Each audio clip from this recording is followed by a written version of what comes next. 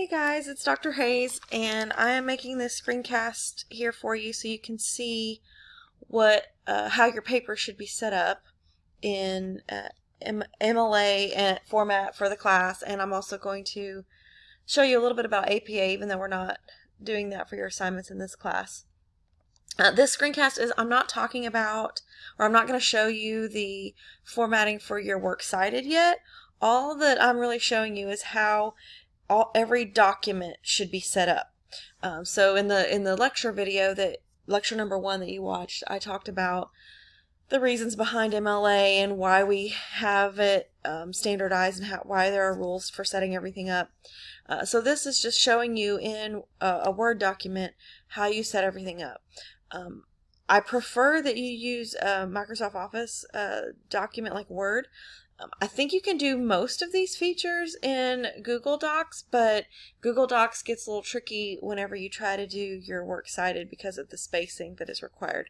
But we can cross that bridge when we get there. So every assignment that you turn in for this class, the reading responses, the activities, whatever it is, and any assignment you turn in for any class, it should be set up in this exact way that I'm about to show you.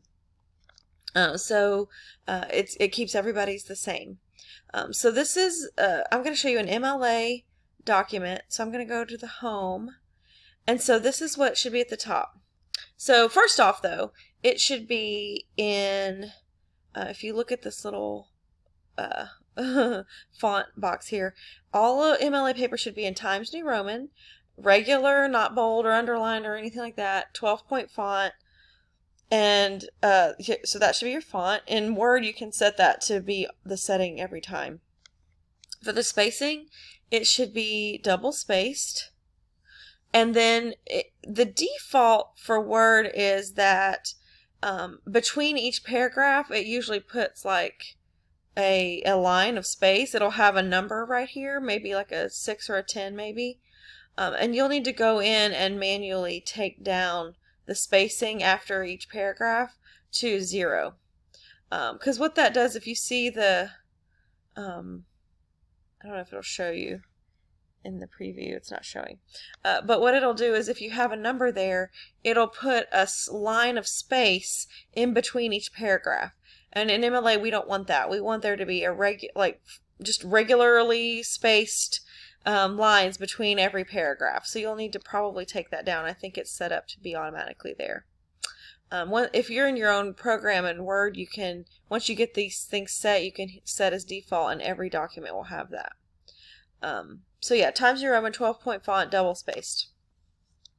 At the top of the paper, it should be your name, the student's name, enter one line, teacher's name, enter one line, class name, right, like the name of the course, and then the due date.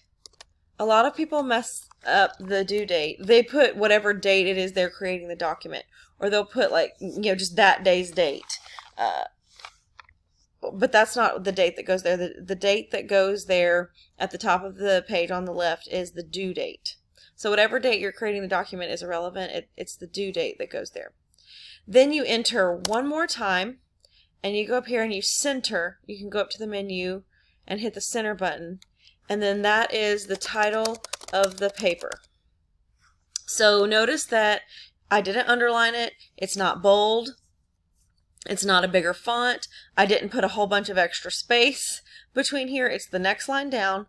The title of the paper is in title case, meaning that all of the major words are capitalized. So I capitalized title and paper, but of and the were not capitalized. So that's called title case, and that's how the titles of your paper will appear. After that, you enter down one more line and go back up to your menu and move it back over to the left-hand margin. You don't put a whole bunch more lines of space under that. It's just the very next line down. You hit tab just like you will at the beginning of every paragraph, and this is where you start your paper. And it continues from there, right? And then every paragraph is indented, and just like a regular paper. But this is sort of how you set up this front. I know it's really boring and not super attractive, but it is the standardized way that every MLA paper should look. There's one more element, and that is you need to add your page number in the header. So I'm going to show you how to do that in Word. In Google Docs, it might be a little bit different, but I'm not 100% sure, but this is how you do it in Word. So you go up to Insert. You can go to the header and footer. You can either insert a header, but since you're going to do a page number anyway, it's easier to insert a page number. And the page number for MLA goes in the top right. So it needs to give me the top right corner.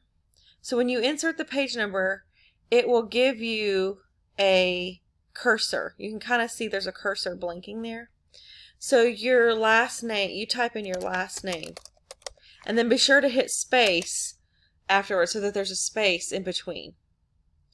So the thing about, you have to do it this way. You have to do insert page number because that way, if you just typed a 1 there'd be a 1 on every page. So you have to actually hit insert page number so that when you type it automatically makes it a 2 on the next page and a 3 on the next page, etc., etc. So if you just type in the number 1, you'll have a number 1 on every page. I see a lot of student papers that are like that. So that's how you do it. You insert the page number and it will automatically generate the numbers for you. So if you double click here in the paper, it'll take you back in where you can edit your paper. So this is what the top of the heading of every MLA essay should look like anytime you're required to have MLA in your class. All of your assignments for this class, for sure. When you go to your literature class next time, the top of your paper should be set up just like this. Not a bunch of extra space around the title up and above, not triple space up here, not a whole bunch of extra information, not a date besides the due date. And you need to make sure that up here your last name is included along with the page number. I have included on Canvas a template document that has this set up just like this. So if you want to go into Canvas in the files and save that template, MLA document template, onto your computer, excuse me, you can use that and just fill in all the information for yourself each time, and then so that way the formatting is already set up for you if you'd like. If you have any questions about this MLA formatting at any point, obviously let me know. If you're not sure how to make it do what it needs to do, let me know and I can try to help you. Okay, so as I mentioned, some of you at some point might need to do a paper in APA. And APA is a little bit trickier because APA just in about a year ago, in October of 2019, so at the time that this video is being recorded, it's less than a year ago, that APA changed their formatting requirements. They overhauled their whole system and changed the title page. And so if you have a class that's requiring APA, you need to verify with the instructor which version of APA. Most instructors have been used to APA the 6th edition for several years. Well, now APA uses the 7th edition as of October 2019, and the requirements are different. So you need to verify with your professor which one they need, and I'll show you what's the main difference. So I'm going to get rid of all of this, and I'm going to get rid of all of this, and we're going to start fresh. Okay, so for an APA cover page, the APA first of all has a cover page where excuse me, where MLA does not have a cover page. You have the information at the top of the first page where your text starts, as I showed you. APA, you have a cover page.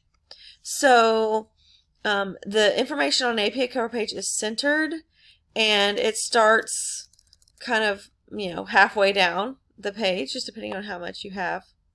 So I'm going to scroll. Let's see, I'll go back up a little bit. So you have the title, and I'm going to go up here and make it bold because the title is in bold and centered. Oops. And it's in title case, just like I mentioned a while ago with the MLA paper. And then I'm going to remove the bold. Then you enter down and you add a line in between. And then you have the student's name. And then you have the department and the department that the class is taking place in and the school. Right? Then I'm going to move down a little bit. Then you have the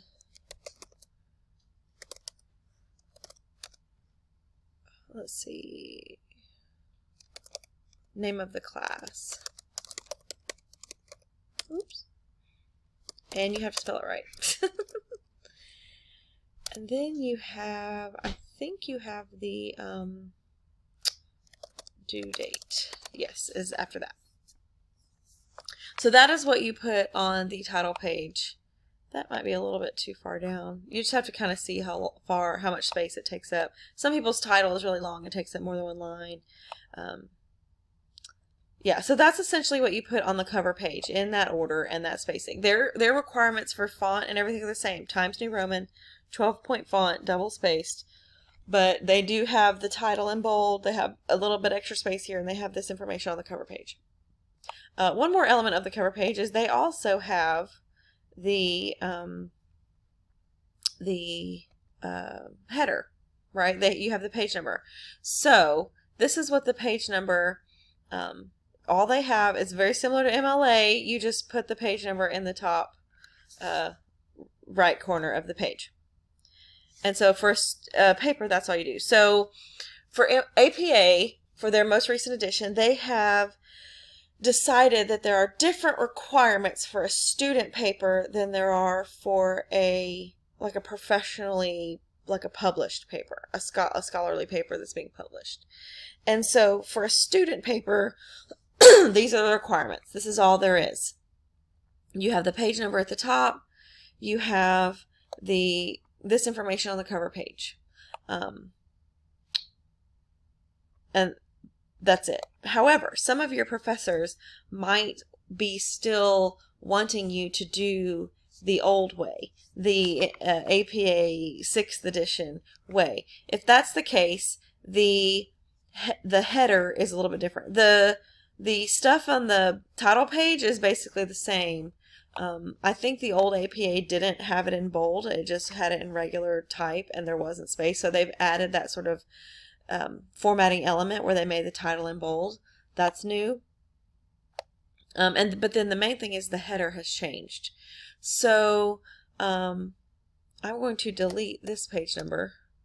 And so the way you have to do the old header is you have to make it have a different first page, because the first page header has a little bit of a different formatting than the rest of the pages. Okay, so on the first page, you insert the page number, and to get the cursor to do right, you have to insert it over on the left, because then you have to type in all caps, actually not in all caps yet, you type the words running head, which means this is going to be the header that's running through the whole document. It's called a running head that's on every page. Running head colon, and then the running head itself is in all caps, and it is usually a shortened version of the full title. So say your title is this long thing that takes up a whole big long line or a couple of lines down here. The running head is just sort of a shortened version of it at the top in all caps. And then you have to hit the tab button to move the page number over to where it really needs to go. If you insert the page number over here, and it gives you the cursor, you can't move that text over here where it needs to be. You have to insert the page number over here to get the cursor, type in what you need, and then, you know, insert and then move the page number over. So that is what the header of an APA paper used to look like just this, you know, less than a year ago. So if your professor wants you to, that's what you'll need to do. So you remember we made it different on the first, you know, from the first page and second page. So I'm going to insert a page break to get us down to a new page. And so this is what your header on the second page needs to look like. You need to do the same thing. Insert the page number. And it should, yes, it automatically numbers it, starts numbering it with 2. You can go into the page number formatting and change the numbering of page numbers if you need to, but you shouldn't need to do that at any point for basic papers you're doing. So instead of having the text running head, you just have the header itself. That's why the first page is different. So on the first page, you're basically announcing this is going to be the header running through the paper with the title running head. Then the rest of the paper actually has that header. You see the difference? So they've gotten rid of that whole thing with student papers. That's still the case in APA, the new APA. In the professional papers, it still has the running head. But they have taken away the text on the first page that says running head. You just have the running head throughout the whole paper. So again, you'll need to verify with your instructor which version of APA they're wanting. One more thing for an APA paper, depending on if your professor wants you to, the very first page after the title page is the abstract. And so the title of that is bold and says abstract there. And then you go, I'm going to take the bold away. You go down to the very next line and go to the left, and the abstract paragraph is not indented.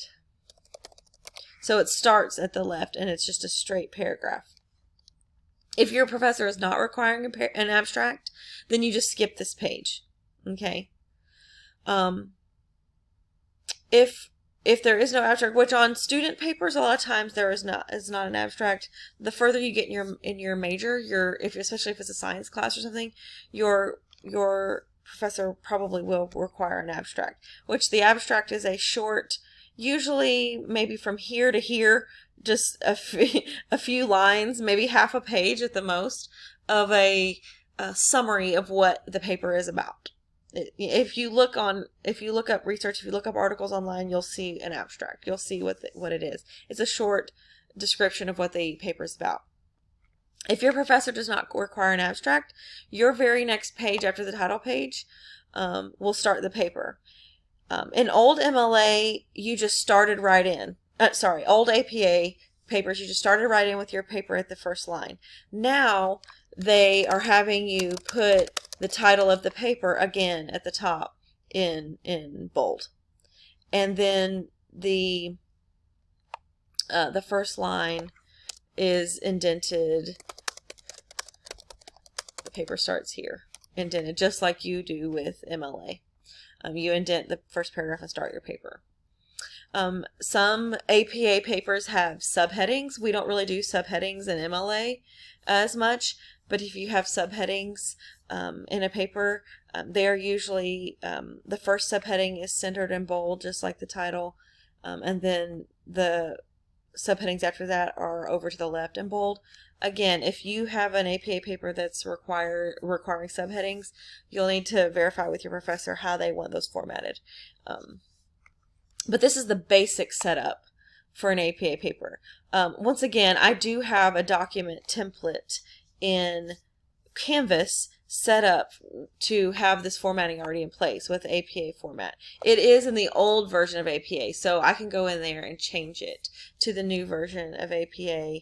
I should probably do that, so that if you need it, it will be in the most recent version. There's one more resource I want to give you, and I'll just kind of type it down here.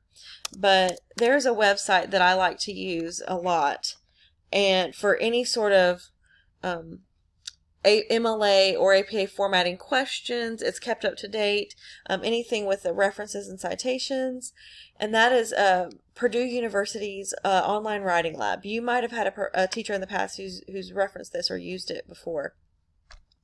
But the way you get there is it's OWL. It's called the OWL, the online writing lab. .purdue.edu. Pretty sure that's the URL. Yeah. So let's see if it'll let me click on that. Did it do it? I can't tell if it did it.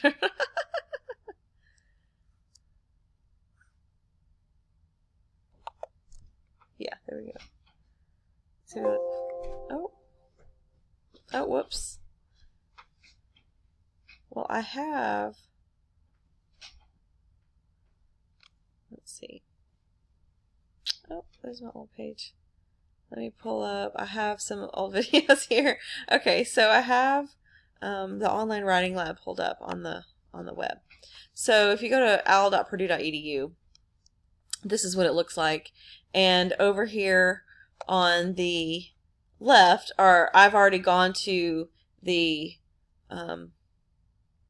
APA. So I can go back and show you what it looks like. Yeah, so when you go to owl.purdue.edu, this is what it looks like. You have the campus writing lab, but then you have the online writing lab.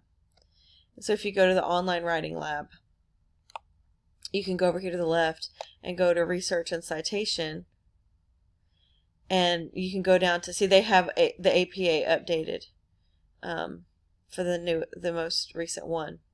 And you can go to the formatting, and you can go to general format. You can look. Oh, I don't want that. You can go to the references for articles and books, things like that. If you go to the general format, it'll tell you how to, the font and everything like that, all the title page and everything, and it'll describe it for you. But there's one thing that I wanted to show you. Oh, here's the title page. You can go to a sample APA paper. Right, and they do have the same thing for MLA, but I'm giving you a little less guidance with APA because we're not using it. So if you need guidance with APA, this is how you can find it. And so they have the student paper here on top, and then they have the professional paper underneath. So you can scroll through the student paper, and it explains all of the items, all of the elements, and you can kind of see what's required, and it takes you all the way through. So you can see how the subheadings are set up and all the different levels. I'm trying to scroll down. And then you can get to, that's a long student paper. You can get to the references and see how those are set up. So that's a great resource, the sample APA paper on the online writing lab. For MLA, it's updated also with the most recent versions, and you can go to the style guide and go to the general format, and you can see, we'll use this again when we get to our annotated bibliographies and the papers you're writing. But it has the same information for MLA, and has just sort of the general guidelines for how to set everything up. And so you can see here how I set it up at the top just like I showed you. You can see the sample. See how there's, it's all evenly spaced, everything that I showed you. I'm going to say, I don't know if they have a full sample paper because it's not quite as complicated, but you can see the setup there that I just showed you. But this is a great resource, the online writing lab at Purdue. So that's really the last thing I wanted to show you in this class. and for this screencast for the things you need for this class. I hope that was, not too confusing and pretty clear, but if if you don't remember how to do that, definitely ask me. You can use the templates that I've provided on Canvas to set up your document. But yeah, so now that you have this video and you have the screencast, I expect all of your papers to be set up like this going forward. Anything you submit needs to be set up in that format. Your reading responses, assignments, everything, so that it just gets you in that habit, gets you in the practice of setting everything up the way it needs to be set up, and getting the habit of making it standardized, making all of your assignments standardized like that. Okay, so that's it for this video. If you have any other questions, feel free to reach out and get in touch. If you're not sure how to do anything, you can go back and rewatch the video, or you can ask me for help. I don't mind that at all. But until next time, I hope you guys have a good day, and I will talk to you later.